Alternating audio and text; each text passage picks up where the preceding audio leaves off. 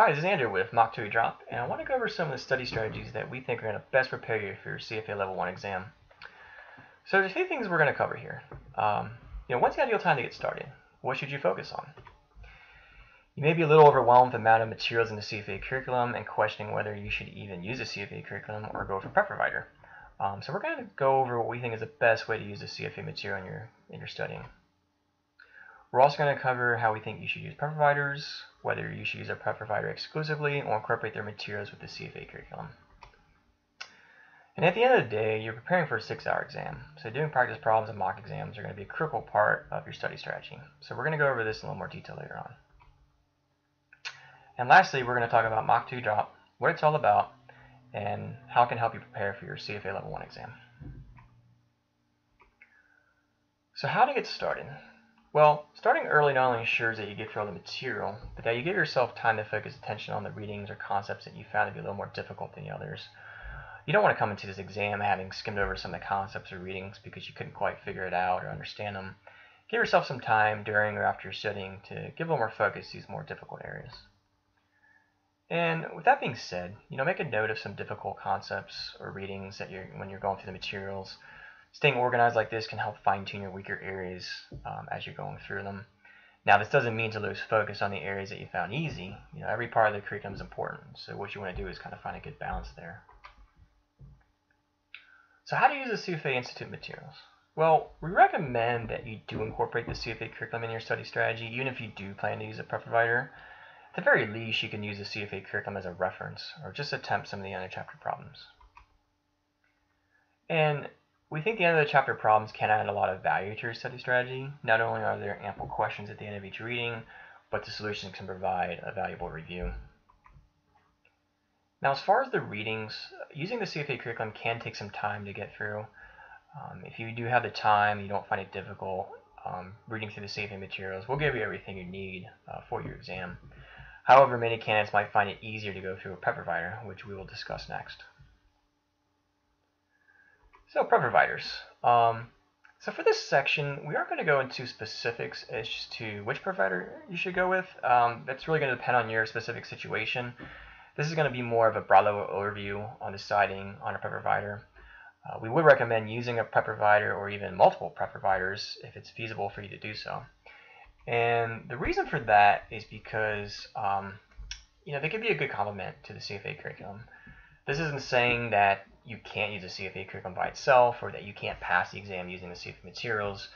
Or rather, using the prep provider's materials or practice problems can offer you a different perspective on the concepts or readings that you may not be getting from the CFA curriculum alone.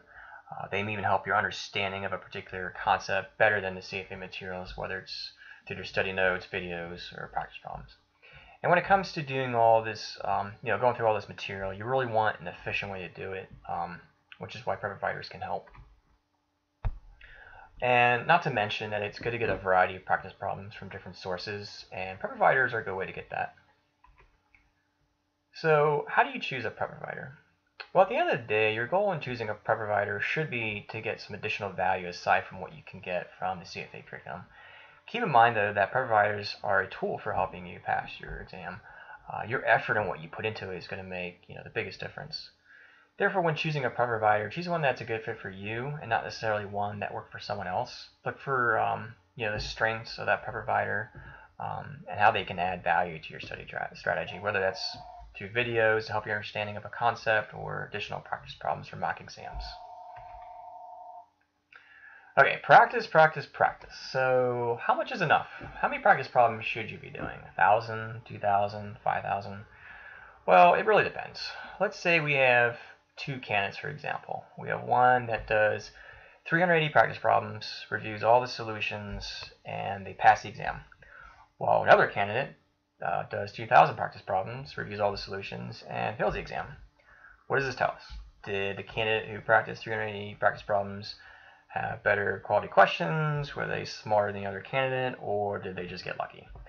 The point we think is that doing practice problems should involve more than just the number of practice problems you do, but rather the quality of those problems, your review of those problems, and most importantly, your understanding of the question or concept. For example, are you simply memorizing a particular problem and moving on to the next? Or do you actually understand the problem so that if it's asked in a different way, you'll be able to figure it out? And we think the latter is more important. So at the end of the day, if you come across a practice problem and you understand it completely, even for it to be rewritten in a different way, then you're probably okay to move on to the next one. Practice, practice, practice, then practice some more. So when you feel like you've done enough practice problems, well, you probably need to keep doing more. Now, don't drive yourself mad, but you should feel somewhat exhausted or even overwhelmed by how much practice you really need to do for this exam. With that being said, when it comes to the CFA Level 1 exam, you're most likely never going to feel fully ready for it, no matter how much studying you do or how many practice problems you do. However, don't let that disappoint you, as it's a perfectly normal feeling leading up to the exam. If you feel like you've done so much, but you still don't feel ready for the exam, most candidates probably feel the same way.